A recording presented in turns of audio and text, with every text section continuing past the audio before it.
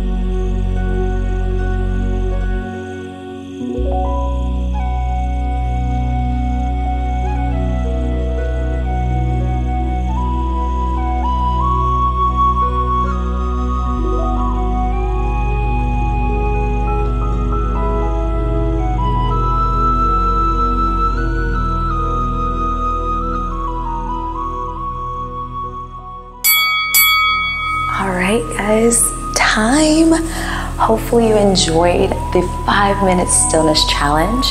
Again, I'll have some more challenges to check out, but make sure you master this one. So if you found yourself getting out of position, opening your eyes, breaking form, try again. The purpose of this practice is to improve our ability to sit still, which is very, very difficult in a very fast-paced world that we live in. But we're trying to improve our ability to sit still for longer periods of time without anything, without doing anything, going anywhere, responding to anyone. We gotta improve.